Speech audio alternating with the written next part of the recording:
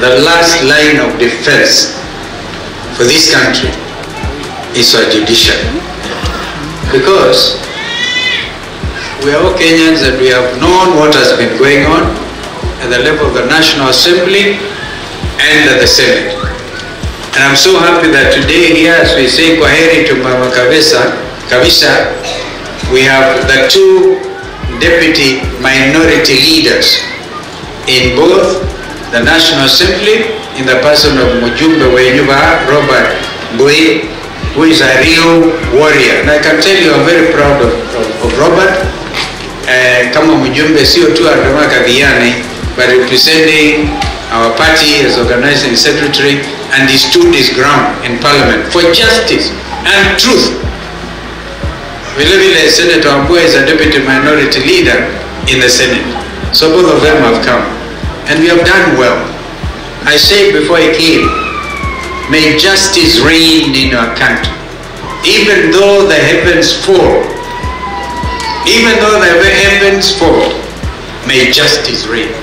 Not because of Gachagua. Gachagua is a simple human being.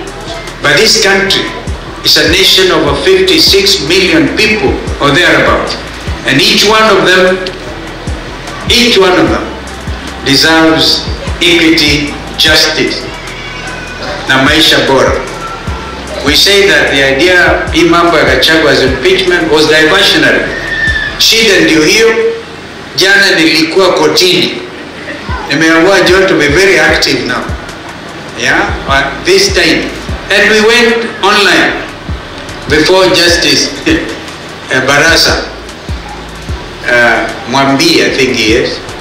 And justice there are so many lawyers who cropped up online to jaribu kuokoa international airport yetu. Because that airport is the symbol of our nationhood, the entry point. An international airport, partly the hub in this region. The late Nyerere alijaribu kuanzisha Kilimanjaro Airport in Tanzania, but it was not able to catch up with the status of Jomo Kenyatta International Airport. The Rwandese are trying. Because of corruption, this airport, our airport by now, should be a very big airport. But Qatar Airways, wakishirikiana na serikali ya Kagame, wataanzisha, if we are not careful, na hii mchezo tuko nayo ya kuchukuliwa na group ya wageni, we might end up, because Kagame did not say the international airport in Kigali itamilikiwa na Qatar Airways. No. Lakini hapa tunapeana free for all, na hiyo ndio tunasema hapana, hii ndio picha yetu.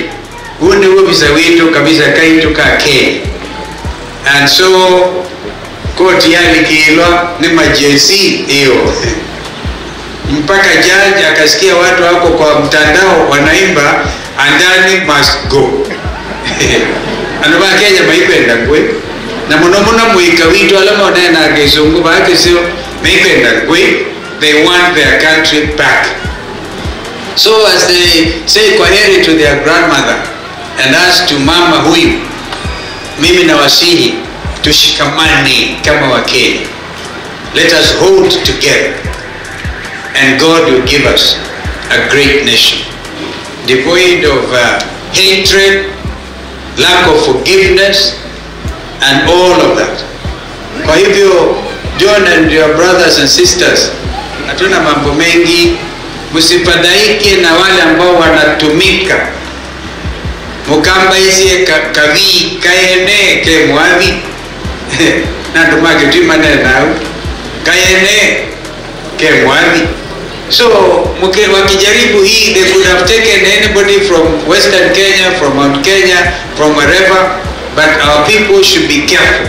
Maiketi kile mtu angie kuiteka isiukoni mundu atumiwe nundu kweza kwa lawama ya siana na ile tenzi yai. Kwa hivyo, that is what I would say. But this the purpose of unity of our people and what is happening in the country now, mumepata sifa. Mheshimiwa Robert Mbui, member for Kadhiani, well done. Endelea na hiyo kazi. And I'm sure, because you all need champions. Simdusimu kwa zikalonga ndatuwana eweka, I need prompters. I need champions. This must be a collective effort of all of our leaders, from MCAs to governors to senators. And then I want to senator Gavama Manena. Na all of muta umugoli and we will you know, my Agnes has said, she talks with that authority. So we thankful to God, and because of the time I've taken, tafadhalini ABC, you are saying kwaheri. You are very important follower. Originally AIC, sasa ni ABC. Archbishop Ndambuki, mukimwona msalimie for the good work they are also doing as a church. Bwana Yesu asifiwe, and may her soul rest in eternal peace. Amen.